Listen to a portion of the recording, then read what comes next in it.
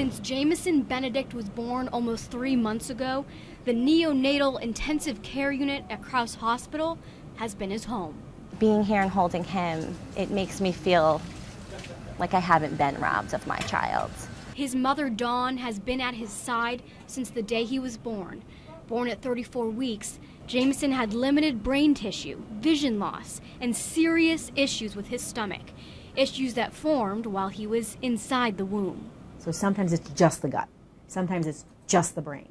The combination, that's rare, even for us. Since the beginning, he's had a tube inserted into his nose to drain out everything that goes in his belly because his body can't digest it. The key step to Jameson going home is inserting a permanent feeding tube in his stomach. Doctors have tried to do it twice, but each time he's rejected it, either by vomiting or his stomach will become swollen and uncomfortable.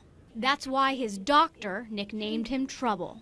Jameson decides, no, I don't like that, and he does something like not tolerate his feedings or not keep his temperature up or do something that says, no, you guys said one thing, I'm going to do the opposite. It's an uncertain future for Jameson, with his doctors and family waiting for his little body to respond. If his brain over time develops slowly, then he's going to survive a very long time.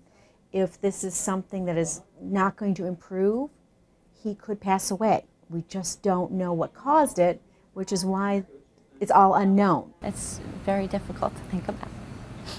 Very difficult. We don't want to lose him.